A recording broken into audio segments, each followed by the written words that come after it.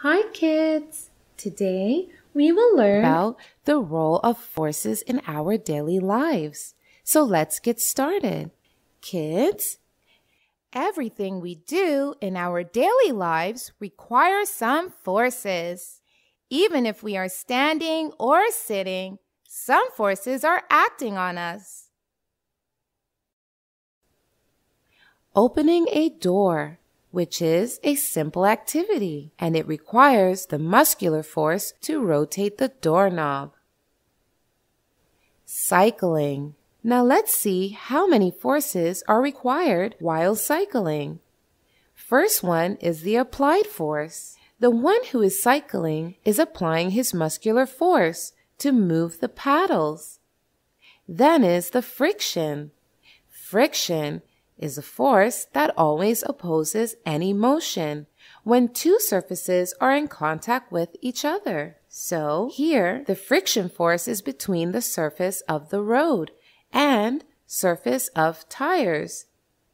If there would be no friction between the tires and the road, the tires will keep on moving very fast and even slip off.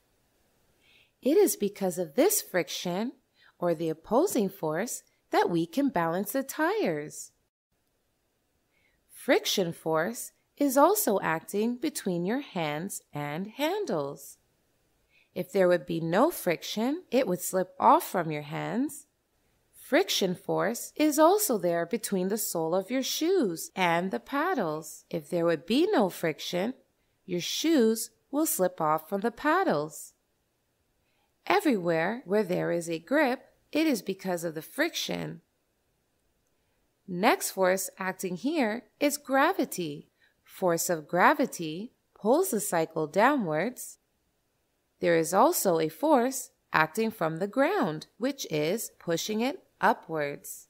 So there are different forces acting while we are running a bicycle. Gravity is pulling down. Ground is pushing upward. Friction is opposing the movement. Applied force or muscular force is moving it forward.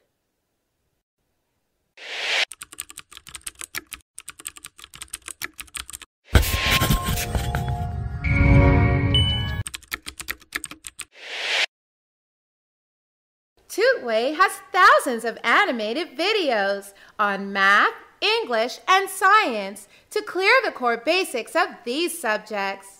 Now let's see another example. Let's see forces acting while we are hammering a nail. Applied force or muscular force is pushing the nail into the wall. And friction, it is opposing the movement. Now let's see forces acting while we are running. We are applying muscular force to move forward.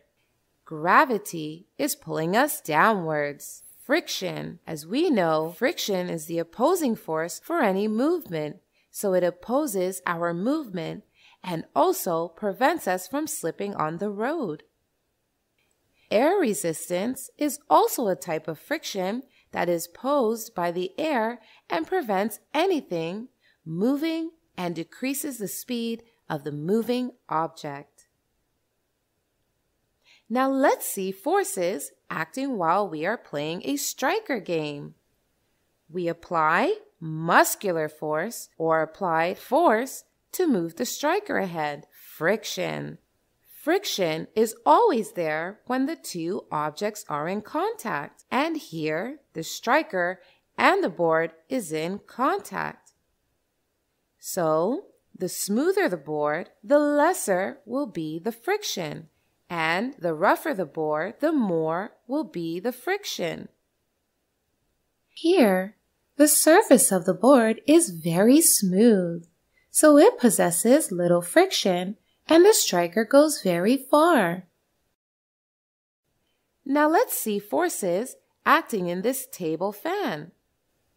Mechanical force. Blades of the fan are moving fast through the mechanical force of the motor inside the fan. Moving air force. Moving air has force that blows away the lighter objects in front of it.